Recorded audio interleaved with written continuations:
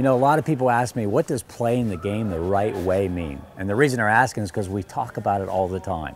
So to answer that question, you know, for our players to play the game the right way, the first thing it starts is with respect. Our motto is, it begins with respect. Respect for what? Respect for yourself, respect for your teammates, respect for your parents, respect for your coaches, respect for the umpires, respect for the other teams, the fans.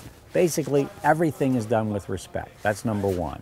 When we say playing the game the right way, we're talking about sprinting on and off the field. We're talking about being great teammates, picking your teammates up when they make a mistake. We're talking about calling the umpires sir, not blue. So there's a lot of things when we say play the game the right way, but basically, if you want to boil it down to it, it's all about respect.